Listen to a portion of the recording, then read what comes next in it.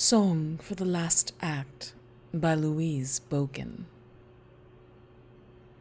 Now that I have your face by heart, I look less at its features than its darkening frame, where quince and melon, yellow as young flame, lie with quilled dahlias and the shepherd's crook. Beyond, a garden. There in insolent ease the lead and marble figures watch the show of yet another summer, loath to go. Although the scythes hang in the apple trees, now that I have your face by heart, I look.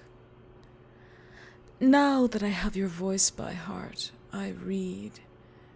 In the black chords upon a dulling page, music that is not meant for music's cage, whose emblems mix with words that shake and bleed. The staves are shuttled over with a stark, unprinted silence.